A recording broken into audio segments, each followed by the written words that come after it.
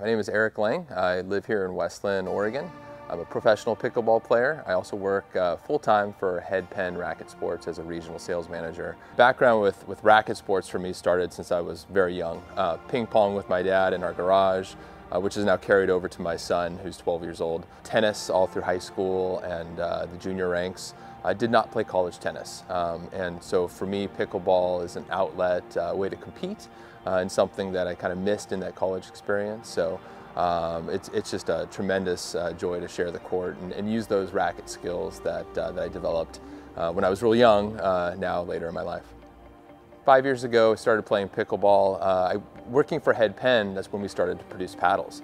And so I was presenting our product to our local accounts, and I need to know the sport, I need to understand the sport. And so I started to play pickleball, got to know the people in the area, and one thing led to another, and here I am playing professional tournaments and practicing and drilling and working on my game. I have a lot of things to balance. Yeah, I've been married for 20 years, 2 kids, a full-time job with Head Pen, try to find time for practicing and training. So it's a mix of all those things, and I'm somehow able to pull it off, at least for now. So we'll keep trying, we'll keep pushing and keep training and trying to stay as competitive as possible. I grew up playing tennis, so I have a tennis background. I'm 6'4", pretty big guy, big wingspan, so I'm known more for my power and my reach. It's something I've been working on is some of the defensive side to get back into position to use my power and my reach, but definitely intimidating the opponents, being as big as I can in the middle, scaring them so they miss their dinks. You know, that's my goal, and it's been working pretty effectively so far.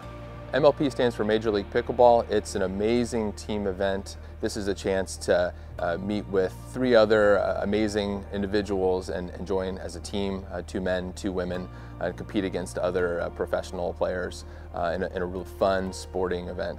Major League Pickleball brings so many different players from different backgrounds together. You have some that are professional hockey players that have not played any tennis. You have some that were professional tennis players that are making the transition to pickleball. You have Sam Querrey, who was the top 10 singles player as recently as 2 years ago, playing pickleball. So it's just an amazing blend of athletic people and individuals all sharing the court and having a great time. And that's really what it's all about.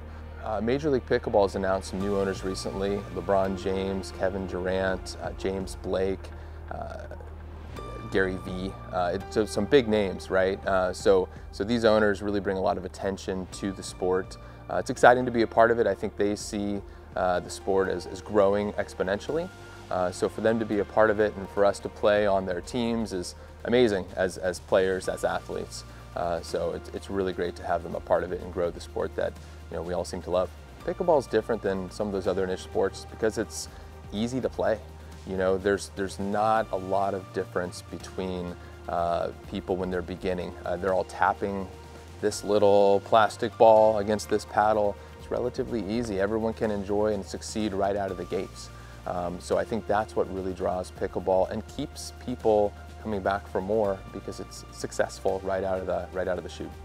Major League Pickleball has 6 events coming up in 2023. The PPA Tour has 20 events coming up. APP Tour has 25 events. So there's no shortage of professional pickleball events to watch. Playing in Oregon depends on the time of the year. For us, because it rains so often, finding an indoor facility like the Rex with 9 beautiful courts is a luxury. It's 10 minutes from my house. So many times when it's raining, when it's cold, perhaps if it's really hot outside, this is a great resource for me. There are a bunch of outdoor courts locally that have been built over the course of the last 3 to 4 years. So it's a combination of indoors and outdoors, especially since the tournaments are held outdoors. It's important to get some of the training outdoors. But in the Northwest, you need an indoor facility, and we're very lucky to have this place here. When I'm not on the court staying active, we have a golden doodle dog that requires a walk more often than I want to give it. So that's part of my plan. My children are both very active. My daughter dances. My son loves to play pickleball. Many times we'll play in our garage. We'll set up a sawhorse and we'll just hit dinks back and forth, and he usually likes to attack me and various pelts on my body. But no, staying active is important, I think, just for mental health, to feel good when you're just living day to day, and it's a benefit for me on the pickleball court as well. Pickleball is growing in leaps and bounds. The last couple of years, it's seen exponential growth with tours, team events, facilities that have popped up across the country.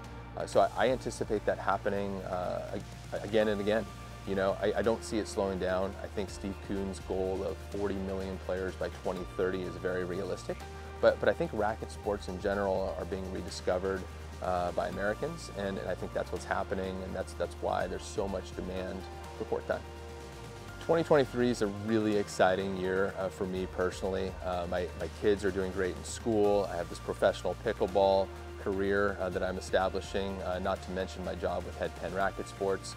So lots of opportunity, a great group of friends and people around me, very supportive. So I just can't wait for the years to come, so let's go.